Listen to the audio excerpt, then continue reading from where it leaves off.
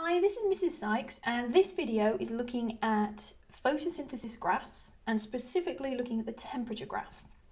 Now, the temperature graph is a very characteristic up and back down shape. And this is the same kind of shape as you get when you look at an enzyme temperature graph.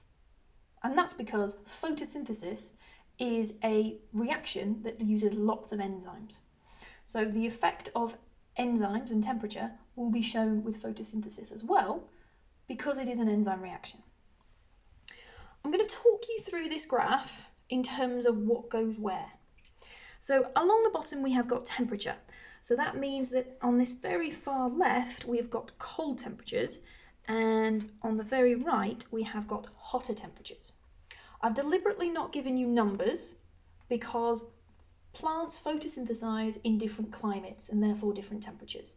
So the optimum temperature of a plant is going to be different from one species to another.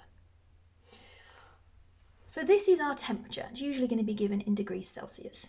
This end is going to be really cold. This end will be getting warmer, warmer, warmer, hot.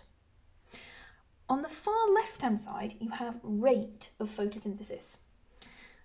Just to make that really clear, what that really means is speed of photosynthesis, so how fast the reaction is going. So the top part up here is very fast, and then you've got slow and slow, and when we have flat land at the bottom, this is actually not working anymore. So as soon as you get to this flat x-axis, it is stopped. So here it hasn't started yet, going slowly, getting quicker, quicker, really fast, slowing down, slowing down, slowing down, stopped.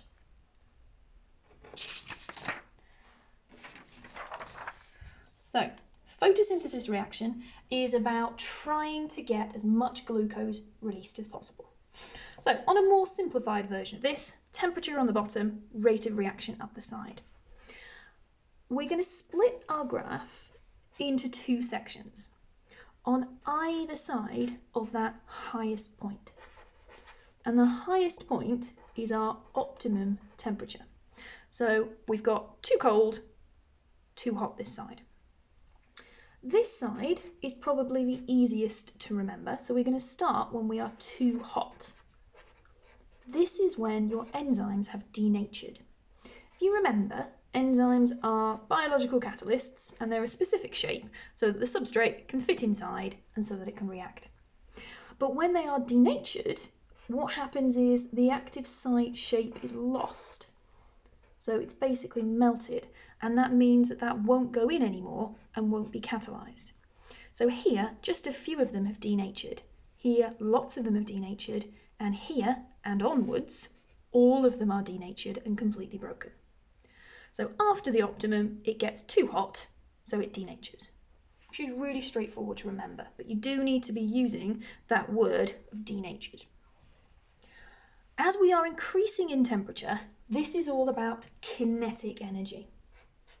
So kinetic energy is the energy of movement.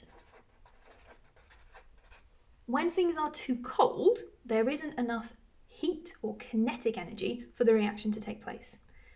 As it gets a bit warmer, there is more kinetic energy, so the reaction takes place more, so the rate of photosynthesis is higher.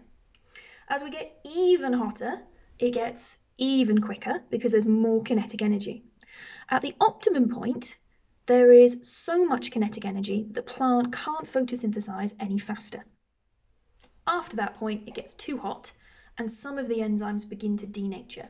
When they've all denatured, it will flatline.